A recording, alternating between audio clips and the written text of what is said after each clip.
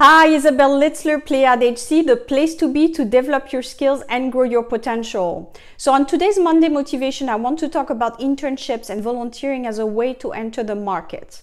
So the first tip is really for young people, young graduates, young professionals. I think you're the perfect type of target for internships and volunteering because you do need the experience. Usually you don't have a lot of network, you don't have a lot of resources in general, so you need to start somewhere. So I think internships and volunteering could be a good way for you to enter. However, you have to weigh out what's in it for you. So again, don't pick anything. Make sure that the volunteering experience or internship is going to get you some skills that you can use towards finding a job. So make sure that it fits in your career. It's something that's going to bring you information and mentoring maybe from somebody. So again, it's something to weigh it out. I would not advise to intern or do volunteering for long periods of time because again, the idea is that it's just a bridge between being in school and employment. So you don't want to repeat too many internships and then you become this life intern and it's not really the goal. So just make sure you limit that. However, that said, in international organizations, sometimes you have to stick it out for a little while. They might offer you internships, rolling internships, or even short-term contracts, but you have to wait until you get an opportunity. They need to wait for funding on their end, so sometimes they can't extend a job offer immediately. But for those who stick it out, usually there's the reward at the end of the tunnel. So that's what I keep telling people.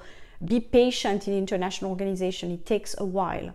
So again, for young people, I will post also some PDF information down below so that you can look at some information about how to volunteer and intern in Switzerland.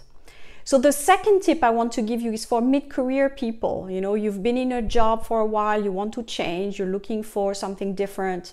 So you want to basically change your careers, but you know that you're not going to be called for this new position that you're looking for. So this is also where interning and volunteering can help you rebrand yourself, but it needs to be done in a particular format. So you're not going to be called for something new just by changing the words on your resume. It needs to be a strategy. So when I work with individuals on rebranding themselves after a career change, there's this whole work that needs to be done. So it's really, what is your career project? Do you need training or not? Rebranding the resume and the LinkedIn profile, looking at what is the best strategy for you to be called for these kinds of position.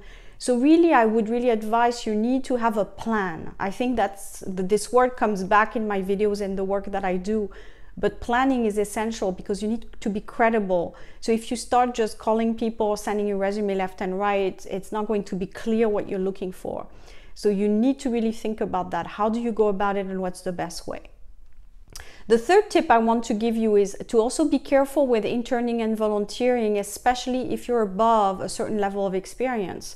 So usually I have people who are above 45 years old who say, well, I'm not finding a job. Do you think I should volunteer, etc.?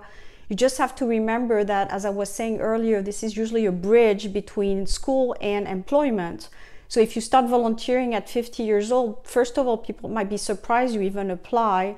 And second of all, how is that going to help you? Because I think that when you're in your late 40s or 50s, there's two situations basically. Either you've made a good living and you're just looking for some fulfillment and you just maybe want to volunteer because you have the time and you don't really need the money. That's one situation. I would say probably not the most current one. And then there's people who have expenses and who just can't find anything because the regular channels are not working. And that's when you need to have a strategy. And that's when I come in and work with you to find that strategy. But again, volunteering is not necessarily going to help you because it's going to actually downgrade your resume where you're just working for free. So the best way would be to leverage what you already have, your experiences, your network. Probably people are not leveraging that to get to employed status or starting something, an activity, etc. So think a little bit about that if you're watching my video. Think about this word I'm using right now is leverage. How are you leveraging what you have right now? I think most people are not finding opportunities because they're looking for something standard, and the people that do find opportunities are the ones who think outside the box. So I'll leave you with that thought. I will talk to you soon. Thanks.